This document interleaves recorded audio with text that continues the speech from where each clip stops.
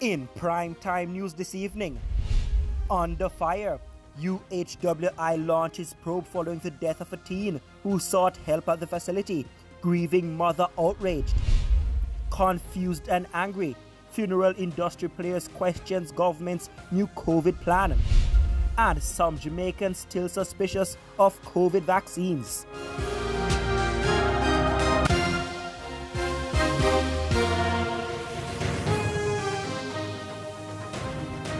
Good evening and welcome to Primetime News. We're live on air and online at onespotmedia.com.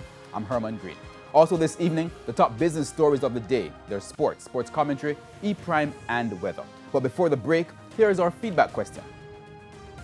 This evening we are asking, what are your reactions to the new measures announced by the Prime Minister yesterday? Share your comments online, facebook.com/televisionjamaica, or you can tweet at televisionjam. Please stay tuned. Primetime News returns right after this break.